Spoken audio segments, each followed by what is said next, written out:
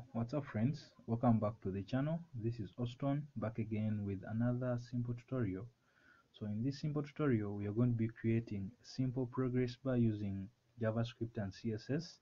So CSS is going to be for designing, then JavaScript implementing the functionality.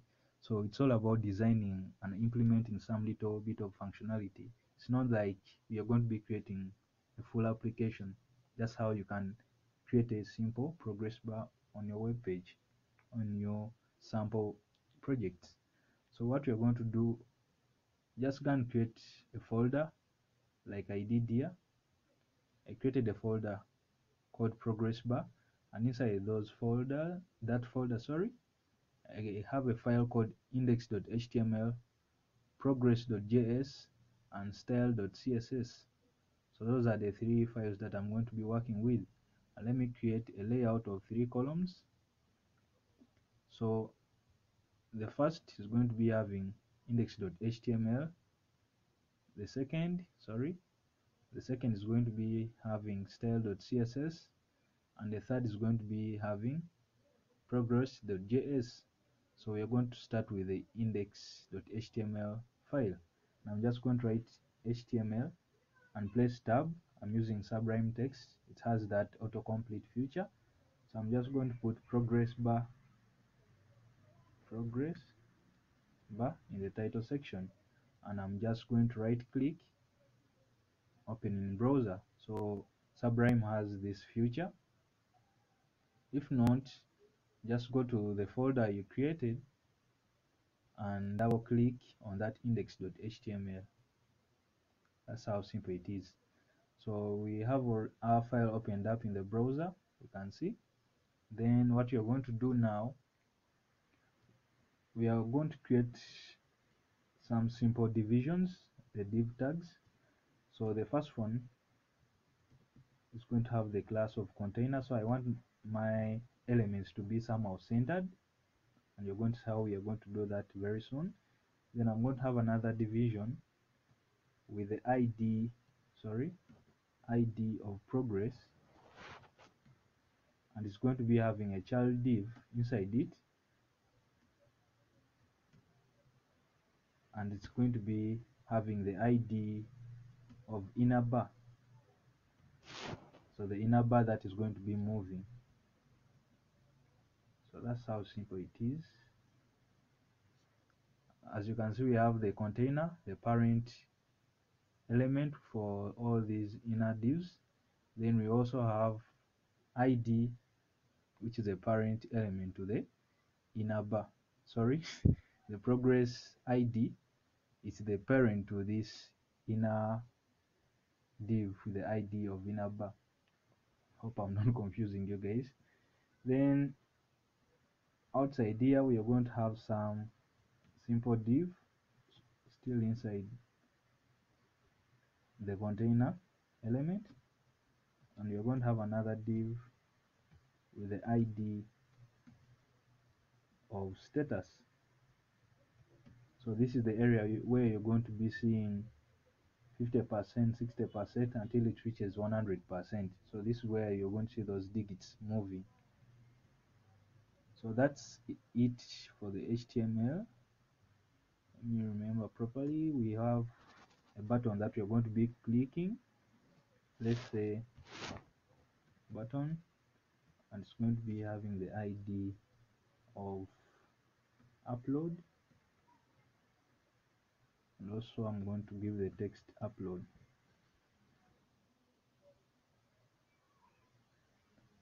Let's refresh.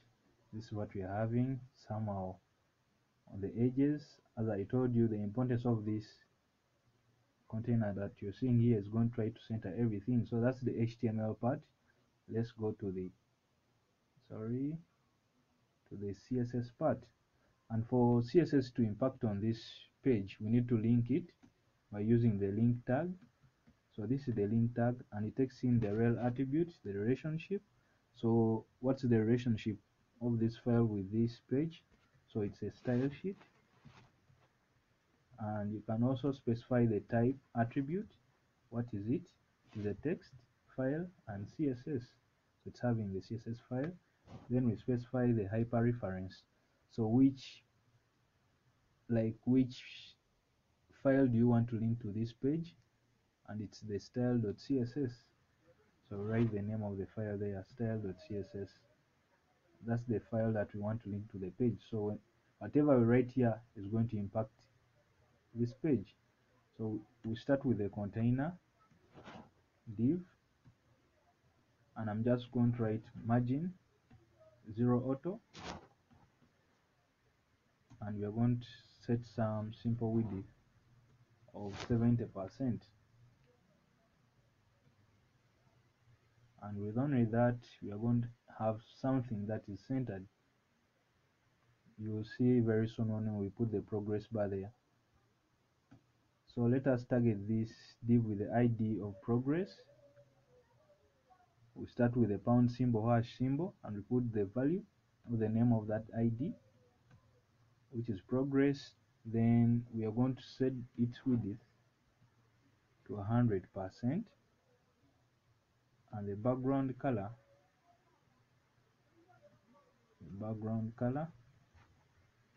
sorry, I want gray.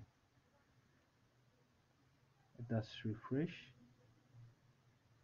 Oh, it's not going to appear until we put some height on this inner div that you're seeing here. So let us create the styling for this inner bar, and we are going to set its width, let's say 2%. Then we set the height to like 40%, sorry, 40 pixels. Then you can see it now. Then let's set its background color. Oh, to dark red.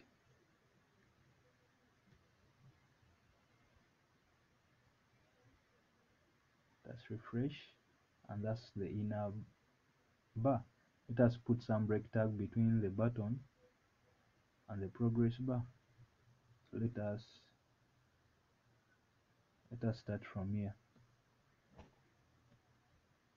So I want 2 break tags between the status and the upload button. So when we want to add some functionality, when we click this upload button, for this inner bar to move up to this side until it clicks 100%. So with that, let me change this color to something like DDD, lighter gray. I think that's better. So that's the CSS that we need right now, nothing else. Let us jump to JavaScript. Now for also JavaScript to impact this page, we need to link it, and to do that we just write the script tag. I like placing mine at the bottom right before the crossing body tag, and we put the source attribute, so where the file is located. Remember, they're in the same folder, and we want to link progress.js. So progress.js, sorry. So whatever I write here has to impact that page. Let us refresh. So you see this alert 1. So that means we have successfully linked this file to this page.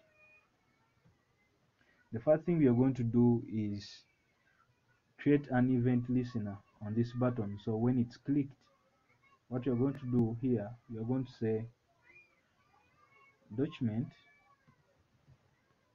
dot add event listener. So I'm first going to add an event listener on the DOM.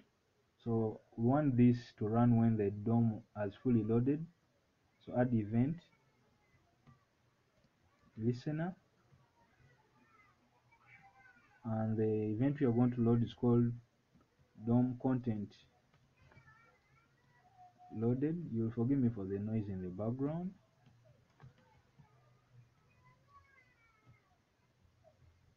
I hope, let me close these files since we finished to create them.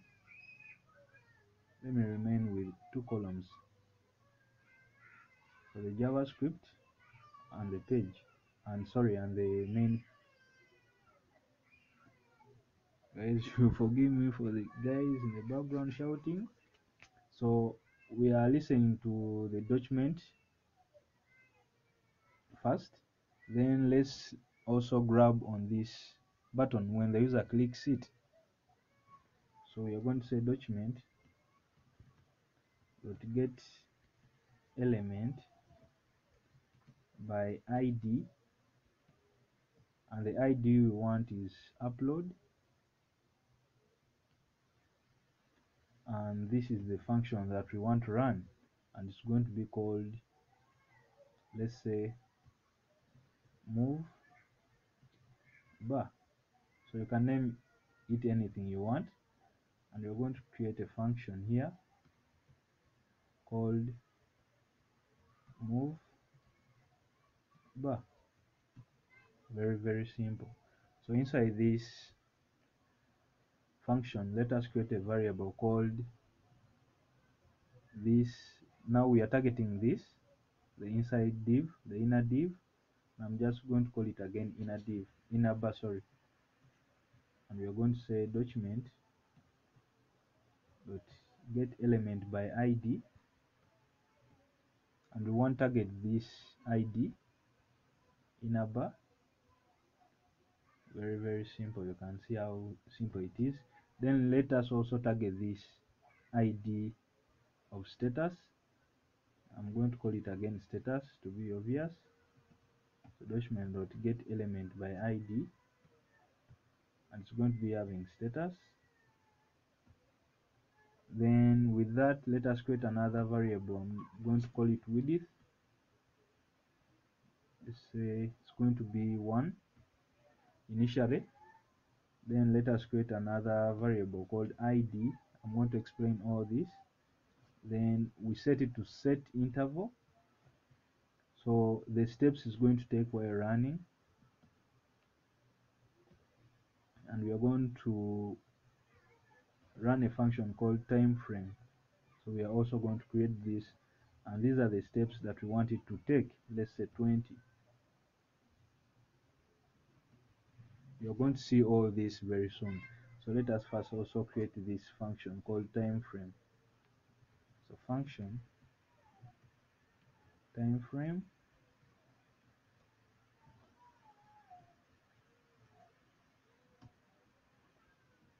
So what we are doing here, we want to check if the width is 100%. So when this thing runs up to here, we want it to be 100%. And to do that, we are going to put an if condition here, and we say width. Remember, we initially created a width of 1, and we're going to say if it's great or equal to 100. You get it? If it's great or equal to 100, then what we want to do, we want to stop. So we use the clear interval method. Clear interval, and the interval that we want to clear is this. Remember, this variable we created of id is the one that we want to clear. We don't want it to again run more 20 steps ahead, so we want to terminate it from there. Very simple. Else, if it's not yet 100%, what we're going to do is to keep on adding on this width that we created here. So we are going to say width plus plus. So we are going to go on adding whatever frame that we are having here. Remember, we clear it when it's greater than this. Then we also want to move the inner div. So we want to move this dark red inner bar up to this side, and to do that, we are going to do inner bar, this variable that we created here, and we say dot style dot width, So remember the width, we created a variable here. Now we shall concatenate it with some string of percentage like that. Then also we target this status ID. Remember we created a variable here called status, and we are going to do status dot inner HTML. For it we want it to display something on the screen, inner HTML, and we want it to display the width. So let us concatenate it with this string of percentage sign,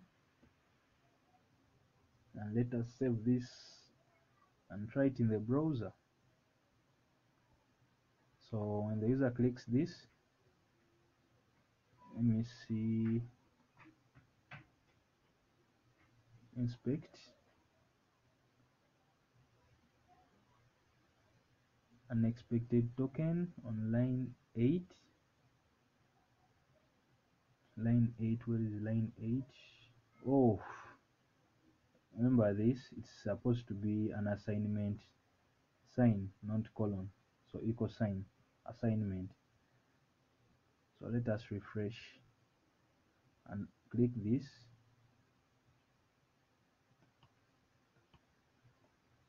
Where is it? And they are not logging out any error. Let me see. Whoa, I forgot to add an event listener on this. I just got the ID. So we are going to say document get element by ID of this. Sorry. Then we say dot. So I'm very sorry for this. Add event listener, and the event that we want to add is a click. When the user clicks it, and when they click it, we want to run this function called move bar. That's a silly mistake that I made.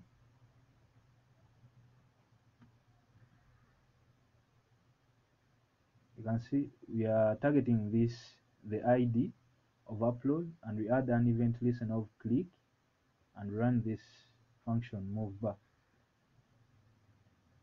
Let us refresh, click this, and we are having that. Very simple. Refresh. So that's it, guys. If this tutorial was useful to you, please go ahead and subscribe to my channel, like the video, share it on different social medias, and I always see you in the next tutorials. So guys, let me hope I never confused you around here about this and this. So for the set interval, remember I told you these are the steps that are going to be running. If I turn this to 10, see how the progress bar moves fast. But when I take this like 30, it's going to be moving like 30 steps slower. You can see. Then when it reaches this 100%, it does not continue. They clear whatever was set in the interval. So this is what the clear interval does. I'll see you in the next tutorials. Peace.